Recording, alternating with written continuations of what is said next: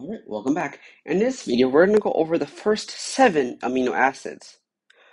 All of these amino acids are known as non-polar amino acids. Every amino acid, all 20 of them, have an abbreviation to them. They're denoted by a single letter. For example, glycine is G, alanine is A. They're not always the first letter of the word, of the name rather. For example, glycine is a G, but we also have glutamate, which starts with a G, but it's not, abbreviation is not G. So just be advised, it's not always the first letter of the word, of the name, sorry. So let's begin. The first one we have is glycine, denoted as a G. Glycine has the R group as H, or hydrogen. That's it. So the pink is the normal amino acid structure we talked about in the last video. We have the alpha carbon, and as bound to that is a hydrogen with the carboxyl group and an amino group. So the only thing that's different from all these amino acids is the R group, or the orange part. So glycine has just a lone hydrogen. That's it. That's glycine. Really easy. It's the simplest amino acid there is. Next, we have alanine. So the difference between glycine and alanine is we just have a methyl group now. Instead of a hydrogen, we have a methyl. That's it. Now we have valine with a V. Valine is we take the original methyl group, we leave it on there, and we add a CH and another methyl group to it. So we're adding this part here. That's valine. Now we have leucine. Leucine is exactly like valine, so we take this structure, we move it over, and we just add a CH2 into it. We're essentially just building off the chain. That's leucine. Now here's where we get a little bit interesting here. We have methionine.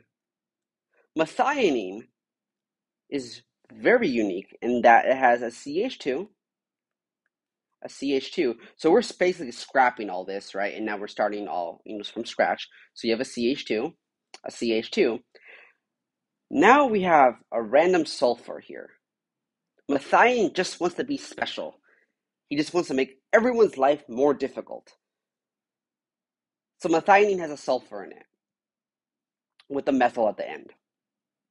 So CH2, sulfur, methyl. That's methionine. Now we have isoleucine with an I. Isoleucine has a carbon, and to that carbon has a methyl and a hydrogen. Also attached to the carbon here is a CH2 and a methyl. So remember, this is the alpha carbon. This is not it. This is the alpha carbon. That's the original carbon we're working with. That stays the same.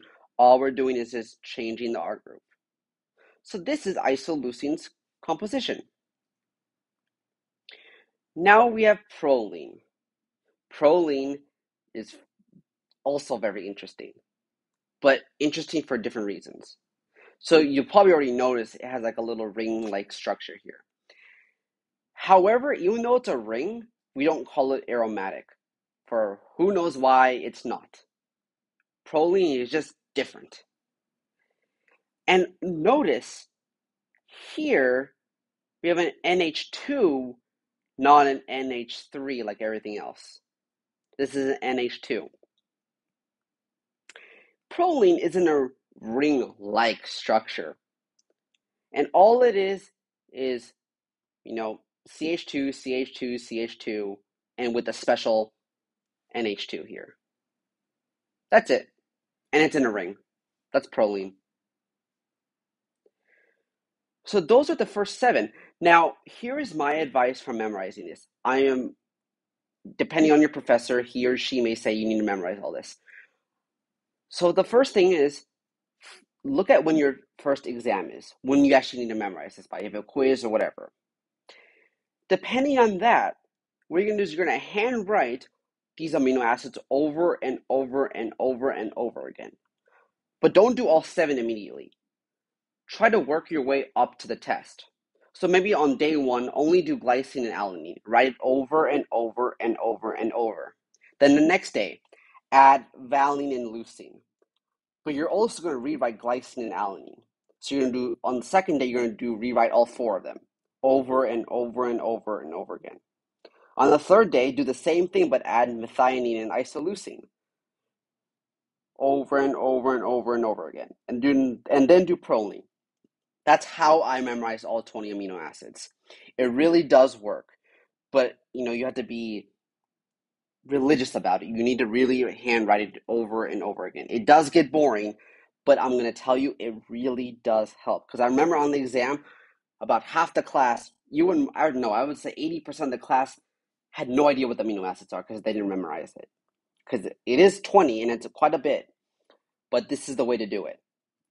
Honestly, I don't find that like memory tricks help. Like, how people make into us like a song or something like that, or like a story or something, whatever.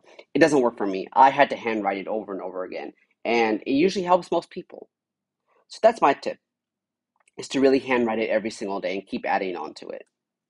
So these are the first 7 non-polar amino acids: glycine, alanine, valine, leucine, methionine, isoleucine, and proline. If you found this video helpful, please like and subscribe and turn that notification bell. Until next time, later.